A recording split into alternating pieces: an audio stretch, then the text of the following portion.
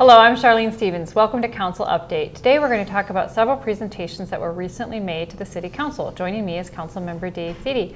Councilmember Thiede, at our June 6th meeting we had a number of presentations. The first one to talk about is the Citizens Life-Saving Award. Yeah, and first thing I want to say is that I just want to say happy summer to everybody, as right now is the first day of summer as we're broadcasting this to you.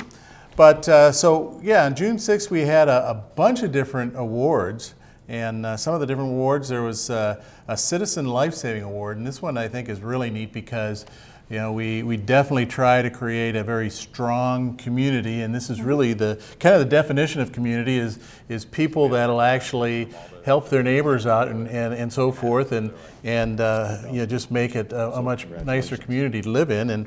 And Jim Huber actually saved a woman that was pinned under a vehicle. He went and got his jack, for the car, and jacked it up and got her out of there quick, and it turns out it saved her life, and so I think that something like that is fantastic, that somebody would actually just jump in and do that. I think he even began CPR. So it was very nice, and again, we give a Citizens Life-Saving Award. It's given to a member of the community that performs a life-saving act without the presence of an unusual hazard or risk or injury to the community member. So it was nice to recognize him for that.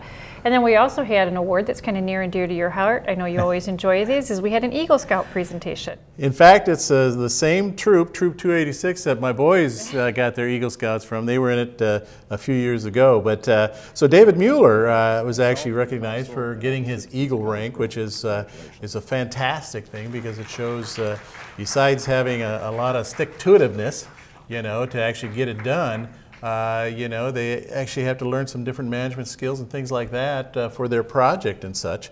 And he actually built an ADA compliant Gaga Ball arena at Hamlet Park, which I must be getting old because I don't know. I'm thinking Lady Gaga, but it certainly wasn't her.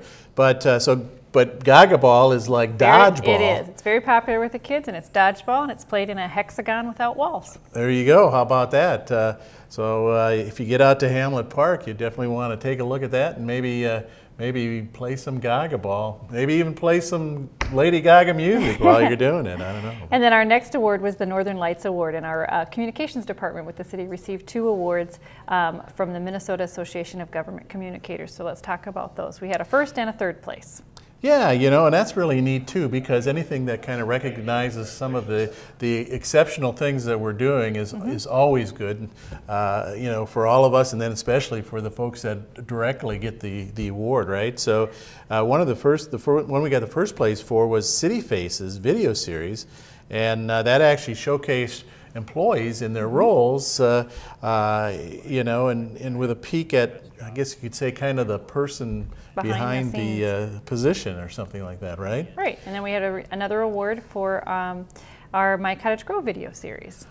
Yeah, and these are neat too, because it kind of gives people an idea of what's going on around Cottage Grove, right? And this is an example, a Girl Scout that taught cooking skills to grade schoolers, and the flamingo guy? Yes, we did a feature on the flamingo guy. So we kind of, in these My Cottage Grove videos. I know what that is. That's right. That's the flamingos that were stuck in the ground out by 61. Yeah, we feature citizens in Cottage Grove and some of the unique things that they are doing, and what makes, as you talked about earlier, what makes Cottage Grove a unique community and an interesting and a sense of community as well. Yeah, so that's neat. Okay, and then our last one to talk about is our 2017 Comprehensive Annual Financial Report.